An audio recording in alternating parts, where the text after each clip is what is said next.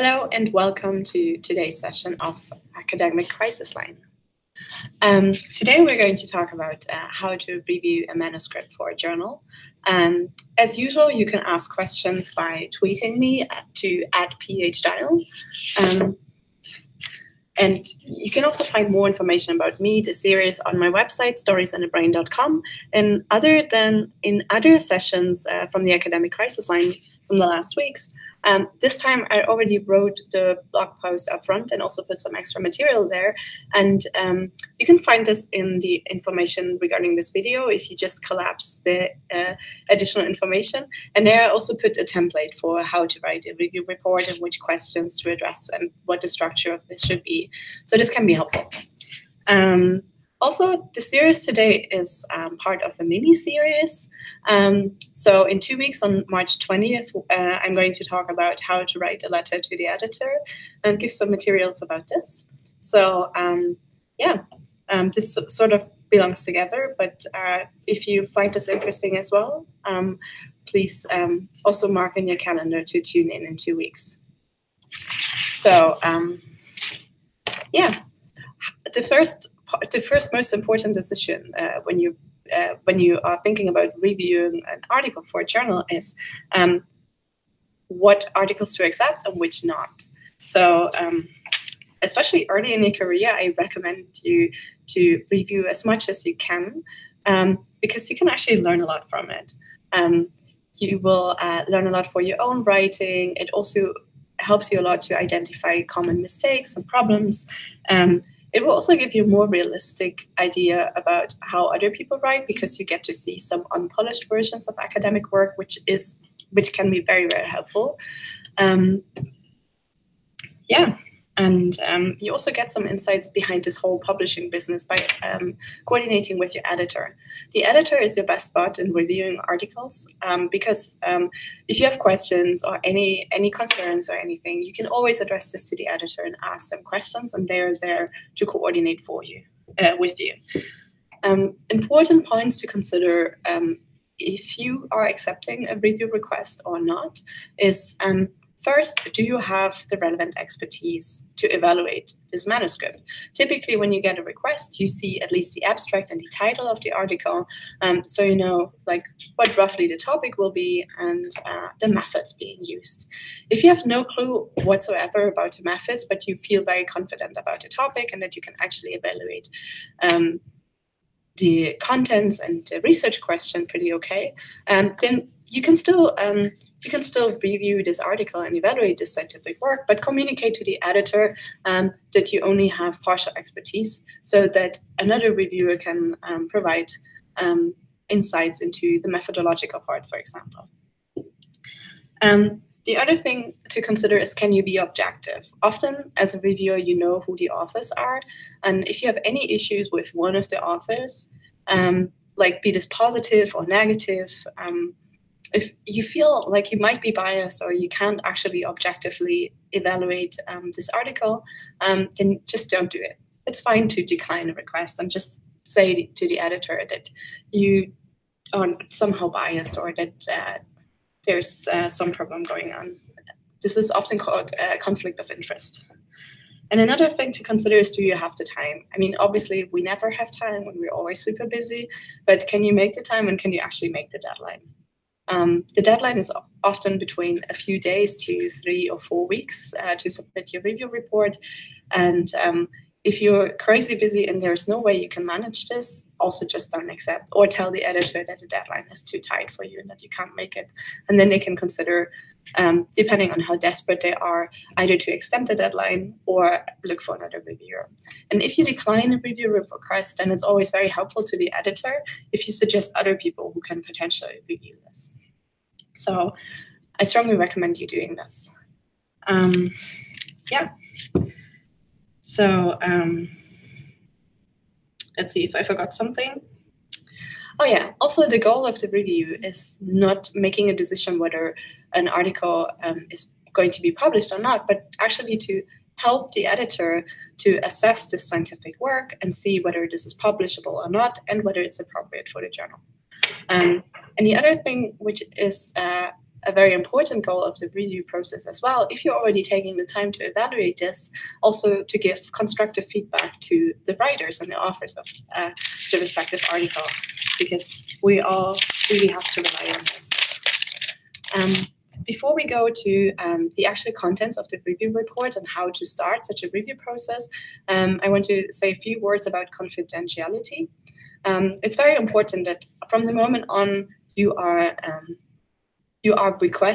receive the review request. So often already by reading the abstract, you are requested to keep this absolutely confidential and don't share any part about this review request, this paper, or who submitted an article about a certain topic with anybody but the editor. The editor is the only person you can communicate with this about. And if you have the feeling you have to talk about this with your supervisor, or you need some additional advice from an outsider's perspective, then you have to communicate this to the editor first, and you have to ask for permission to share materials with other people or to do the review together with somebody else.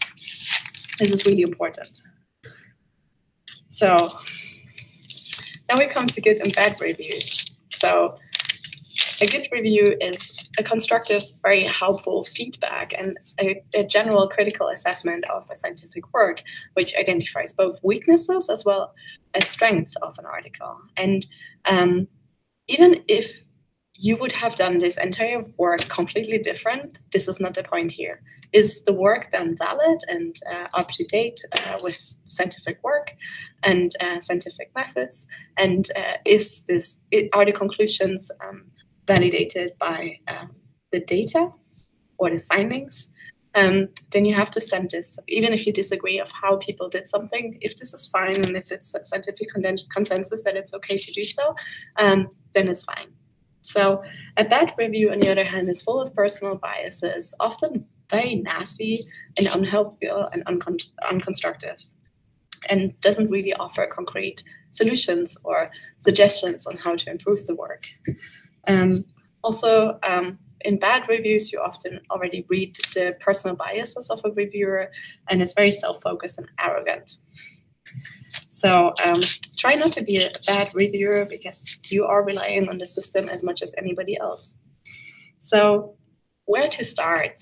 And especially if you're doing this for the first time, you get a request, you feel confident about accepting this review request, you say to the editor, yes, I will do this, I only have 3 weeks to do this, but somehow I will manage. So where do you start in the first place? People have very different strategies. I just tell you mine. I always only read the abstract in the first go. And I only focus on the abstract and the title, and then I try to write down for myself the research question, the main finding, and the conclusions, and potentially the method being used, like general fMRI or behavioral experiment, longitudinal study, or meta-analysis. And this is already really helpful in guiding my general impression or what to expect from the article. So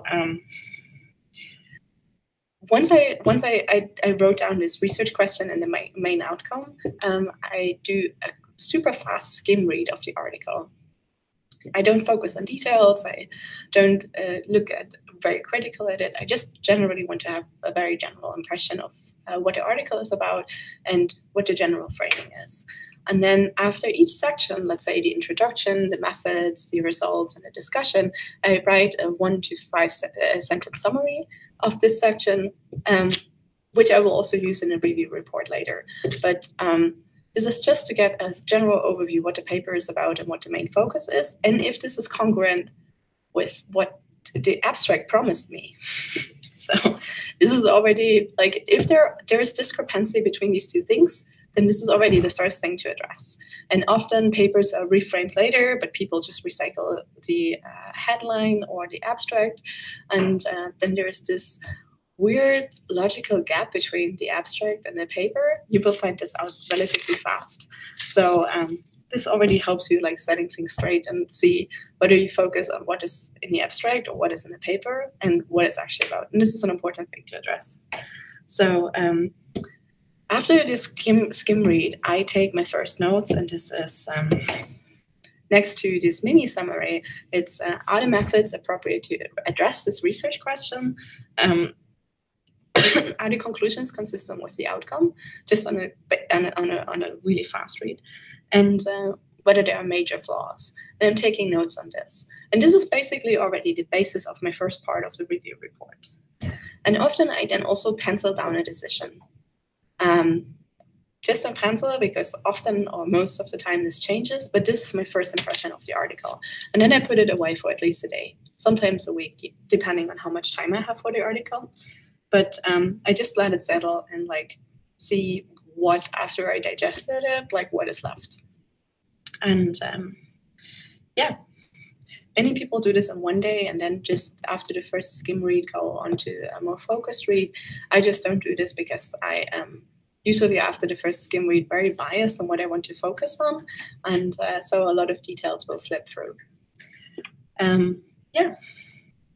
And before I then go after a day or two to the second more closer read, I just scan my notes and just get a general idea of what passed me, what kind of impression passed me ahead of this article. And I use this to start out on doing my close-up read. And then after the close-up read, I make concrete notes on where I see problems or where there are troubles with the language or something, or where something's unclear. And I, after the first close read, I try to summarize the main points I want to make about criticism, or also what I like about the article. And now we come to the review report, because after the second close read, I'm actually I'm writing the report. And the report is a bit of a sensitive thing because it's a lot about structure and it's a lot of questions to keep in mind. Yeah. So the first part of the report. Oh, by the way, if you want, you can open the template down here to just follow this. Because I will actually just stick to the template I'm using for myself all the time. So the first part of the template, or the first part of a review report, typically is a summary of the research. Remember, I wrote down a mini summary of the single parts of the study. This is where I'm using them from, and also like what the main finding is and the main interpretation and conclusions. So this goes in the first paragraph of my review report, something like, this study is an empirical approach to research question A. The authors used method A, B, C, or D in order to assess the phenomenon of C and measure A and B. In order to interpret, they found that measure B is higher in this condition than in the other, and they interpret this as evidence for, and then usually a theory. And then there comes the general assessment, which says something like, this is a well thought through study, or it's a well written manuscript and logic, or something like, yeah, there are some problems with the method or the generalizability. So your general impression goes there. Try to be positive there, and try to keep the big picture in mind for your first general assessment, and don't focus on annoying little details because they're not very helpful there. So this is the first part. The editor gets the structure. Questions you should address in the summary and the general assessment is the article interesting and relevant for the field of research? Is it appropriate for the audience? And is it written in an appropriate way for the audience and the journal? Does it address an important research question? Is the article format and the article style appropriate for the format submitted or for the journal submitted? This can be very different. Are the methods appropriate? Are the conclusions justified? And are you convinced? And also explain why you are convinced or why you're not. The second part of the research, the review report, will be the points of critique. These are typically separated into major and minor. Major being like flaws in the design, or suggesting additional literature to review, potentially doing an additional control experiment, or doing an additional control analysis, or reframing something, or doing very thorough editing. Minor points, on the other hand, are more like, oh, please be clear on the terminology here, or I don't really understand the logic here, Can you give more details about this one measure? And the end of the research report is your recommendation for the editor. And depending on the journal, this is either something you only write to the editor, or this is something public. Keep in mind, even if this is confidential between you and the editor, mistakes happen, and I already had recommendations to the editor accidentally copy-pasted into the response to me as an author. So yeah, even though this is anonymous and typically should only stay between you and the editor still knows who you are. So don't be nasty, and stay professional, and never write something where you wouldn't also put your name underneath in public. I think this is a good rule of thumb. So in terms of the content, what you should address in your review report, and especially the major and minor points, is things like whether the writing, how the writing is, whether it's concise and clear, whether the English is comprehensible and easy to read and to follow, whether they use consistent terminology and explain all specific terms, whether the use of jargon is appropriate for the journal and the level of the audience.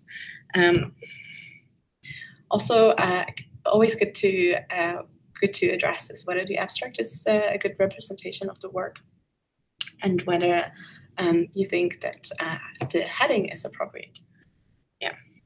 Another important thing to address in the major and minor points are figures and structures, figures and tables. Like, figures should represent the results in an appropriate way. It should not be like cherry picking or over polishing results, but be realistic and nice. But it's also regarding the legends and the figure descriptions in the tables.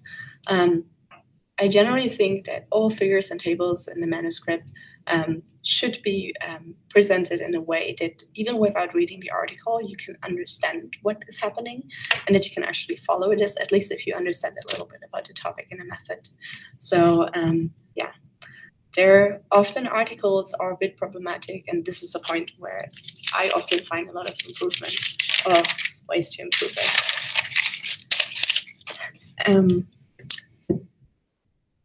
Another point to address in the points of critique is whether the argumentation and logic is clear, whether there are flaws or logical gaps in the argumentation, whether some information is missing, whether the reviewed literature is presented in an appropriate way, and whether you think there are gaps or like some parts of the literature missing, which should be included, whether the research question is formulated clear and also justified for the importance and what it adds to the scientific discourse.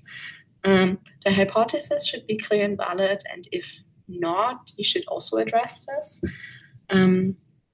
Yes.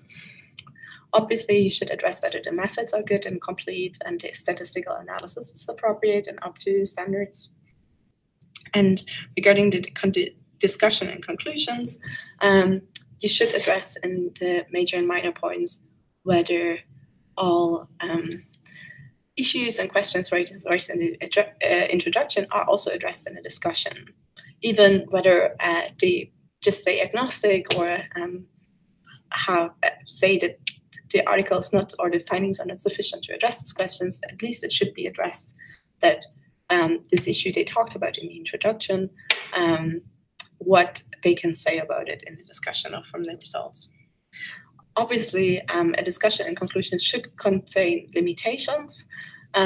There's often you often have more ideas and more specific ideas than the authors of the paper, so also address this. And most importantly, regarding the points on the discussion, what you're writing to the editor is whether the conclusion and interpretation is validated by the data and the findings. And lastly, the appropriateness of format is also a point you should address. Many journals offer different types of formats, like whether it's a literature or a review or an opinion paper, whether it's an empirical paper, or whether it's a brief report. And often, what you feel about what an article should be rather than what the authors thought can be different. So sometimes if you have just a single finding and the article is very straightforward, then it's often better framed as a brief report. So think about whether the format in which the article has been submitted is appropriate for presenting this scientific body of work or work.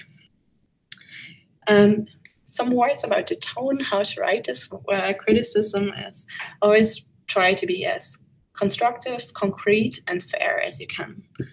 Start always with the positive points. This makes people much more likely to also read your negative criticism and address it, and also sets the general start of the tone right and opens the discussion between the authors and the reviewer.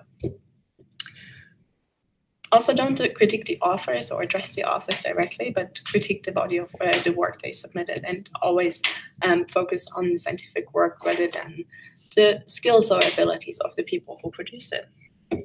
Don't be too nitpicky about details. This is really something only if there are only nitpicky details we can focus about, but especially in the first round of review, be more focused about the big picture and try to summarize all the problems and ideas or points you want to raise in bigger chunks, or like just group them together. If there's a general terminology problem, then just say, please be clearer on the terminology of terms A, B, C, and D, rather than saying something, than pointing out every individual point where it's unclear what they mean with it. So same for writing. If you think the English needs improvement, or it needs a close round of editing for language, then just suggest that it needs a close editing round of language and don't point out every individual detail. Same for the statistical analysis. If you don't like how to report, how they report the findings or the results, then just say that you would like to see the results reported in this specific format, rather than addressing at each individual point in the manuscript where you would like things to change or where you think things are missing. So this saves you a lot of work, but is also much more helpful for the authors and is less frustrating. Always try to offer a solution if you can. Sometimes you can't, and the only solution which you can offer. So sadly, I don't think this works out, but maybe in a future project you could try to solve this problem by doing this instead of that, or introducing another condition or something like this. Yeah, just try to offer a solution. And in terms of tone, also just write the report as if you would sign it with your name and it would be a document out in public with your name. And always proofread it under this premise that this might be public.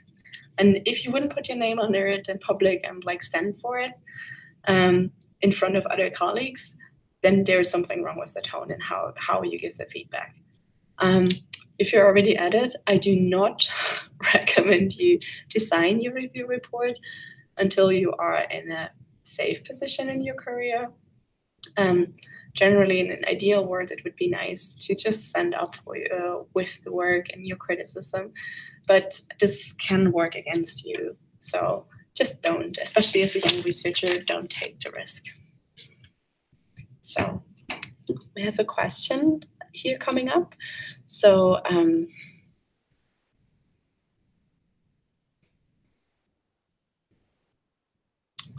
somebody's asking regarding the decision making, whether it's accept, reject, or revise, and whether there's something like accept and revise. I think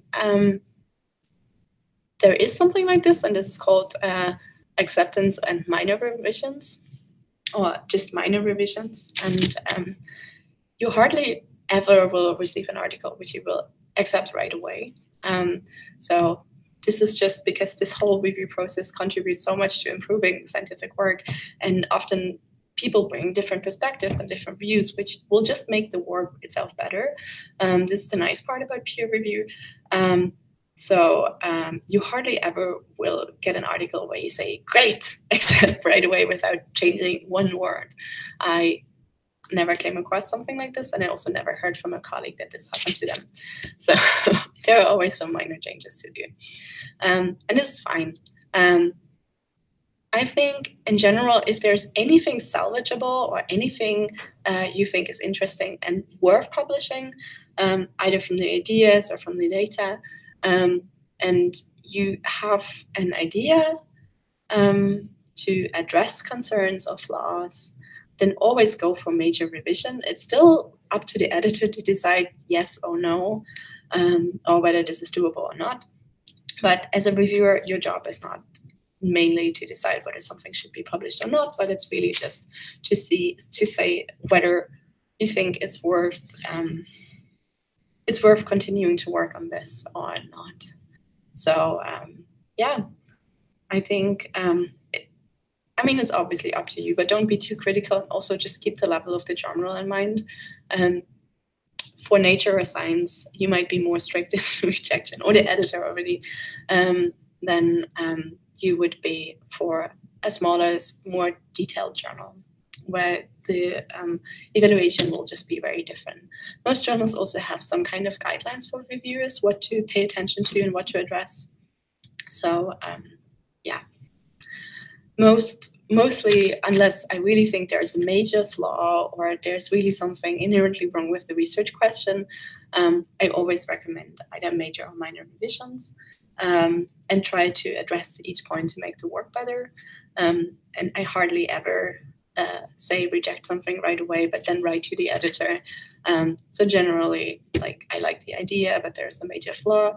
I don't know whether it's possible to address this.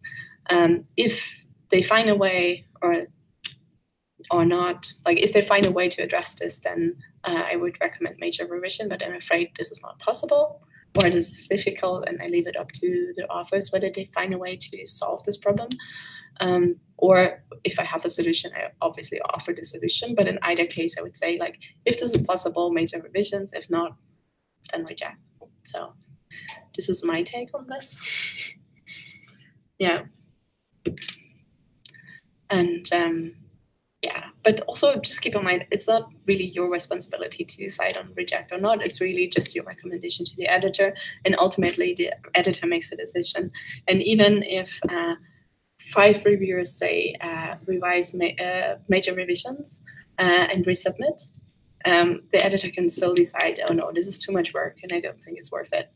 So yeah, this is not your decision to make. Other things to consider in general, things I also always pay attention to, even though they are not necessarily in normal review guidelines, is the recency of the citations. Sometimes you get work which has only citations from 10 years ago, then I always grow a bit suspicious. I mean, it might be that it was just a super interesting topic which nobody cared about for 10 years, and now suddenly we found a solution to the problems from back then and we can address this again. But then I always do some more background research and check whether there isn't some more recent work addressing this. So yeah, sometimes people get a bit lazy with side projects and don't really keep up with the literature. So then you often can also find that a lot of this work has already been done, or a lot of problems they're addressing are already solved. So who knows? So this is always something which raises my suspicion. So I at least check. Another thing is I always think whether the journal for which I'm reviewing or the article format for which this article has been submitted is the best outlet for this possible work. And often then I also suggest changes, or think about, well, maybe after some substantial shortening of this and this aspect, this might fit better as a brief report. Or you can also suggest something like a graphical abstract instead of a written one, or whatever. And often articles are just submitted to journals which are not necessarily the best outlet for this. So this is a bit difficult to address to the editor and the authors, but it's something I at least think about when writing the review. But I think this is the best work. And yeah, sometimes it had been submitted at the other journal where I'm thinking about first, and probably was rejected there. So this is why it's there now. But yeah, never know. It's also always important to check whether the English is okay and whether it's readable, especially if the writers or the authors are non-native speakers. often my British colleagues also run into trouble with this, that the reviewers suggest a close round of editing by a native speaker. This is always a bit amusing, but on the other hand, it also just indicates that the use of English you have in your article is not necessarily appropriate for scientific discourse and for a lot of second language speakers to interpret and understand. So yeah, just maybe simplify constructions here and there and use some easier vocabulary. So yeah, it's not your job to do the edit of the work and like check for all typos or grammatical errors. But it's always good to the editor to comment on the writing style, whether it's okay or not. If I decide to recommend for resubmit and revise, I always ask for making all the materials public as far as possible if the authors haven't done so already upon initial submission of the article. I just think this is good practice to do, and I try to enforce it by asking for it as a reviewer. So also, if it was already included in the initial submission, check whether all the links to supplementary material and data sheets are working and whether everything is actually there. And yeah, I don't like things like, oh, materials available upon author's request. Sometimes this is not otherwise possible because it's patient information and sensitive information. But if it's not possible to make all the materials available, at least I ask for justification for it. And I think this is a good thing to do. So yeah. It's also fine to disagree with the interpretation or the framing of a question, or to generally disagree with everything the author writes. But if they can support their points and their opinions with scientific evidence or with citations and other findings, then you have to leave this opinion stand. You don't have to agree. You don't have to agree with everybody. But if somebody has a justified opinion, whether you agree with it or not, this is not your job to judge them, and you have to let it stand.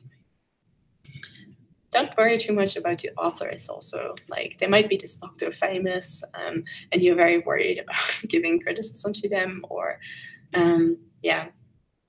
or also just addressing this very honestly, and then thinking about, oh, this big person in the field who's so important and inspiring, and then just a lot of your critical attitude already slips away. Just don't focus on who the authors are or what they're doing. Just focus on the scientific work. This is your job.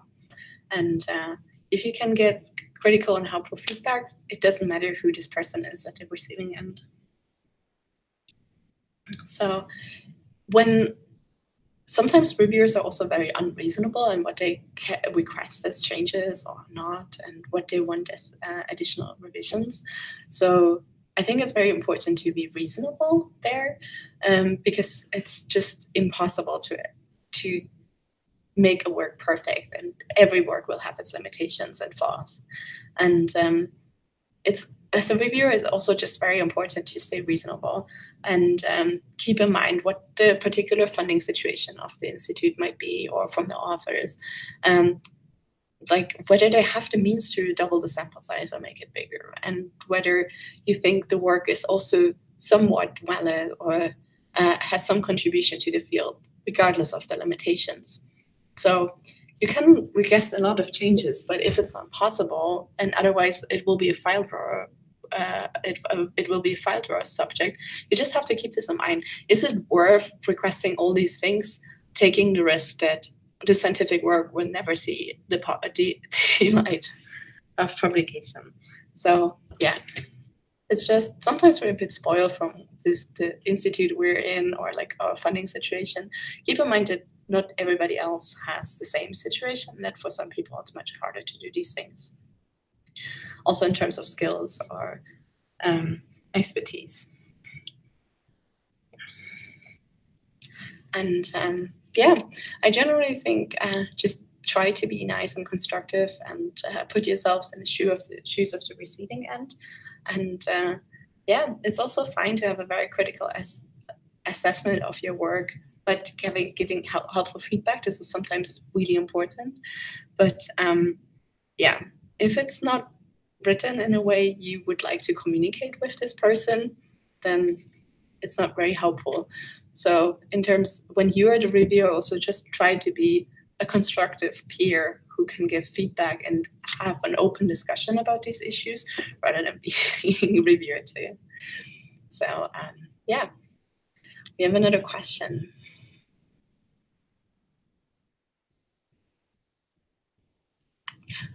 We have a question regarding credit systems for reviewing, where reviewers are paid or how they work. I unfortunately have absolutely no experience with these credit systems for reviewers, so I can't tell you much about it. I can ask around and post it in the comments if I find out something, but yeah, I don't have the feeling this is something which is particularly popular in my field. So I don't know. But in terms of credits and like how much to review and what it would be worth reviewing, I think at least for each article you're submitting, you should review one. And if you submit the same article multiple times, you should also review multiple times, because you just depend on the same system, and it's very important to do.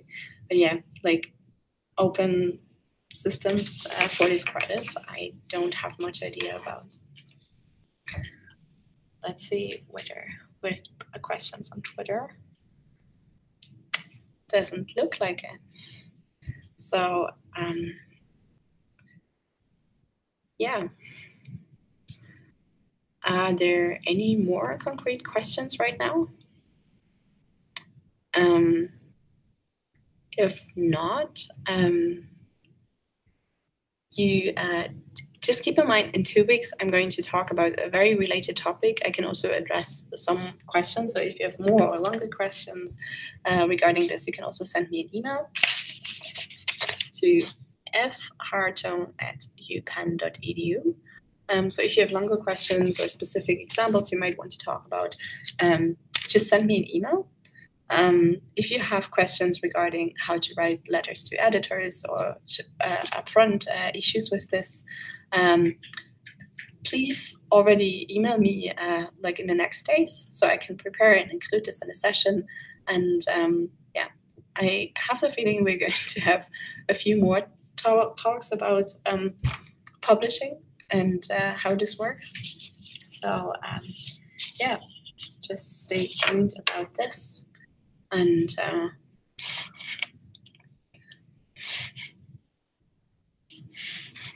yeah, I think other than that, we are done with today's session. And yeah, please don't hesitate to write me any emails either about letters to the editor or not. Also, take the chance to vote for future sessions. There's a link for future topics in the description of the video. So just go there and vote for upcoming topics. The topics for the coming 2 sessions are already selected. So in 2 weeks, I'm going to talk about writing the letter to the editor. And on April 3rd, which is in 4 weeks then, I'm going to have a very exciting session about gender bias in academia with very, very esteemed and interesting guests. So please stay tuned. Until then, see you soon and have a great week. Bye.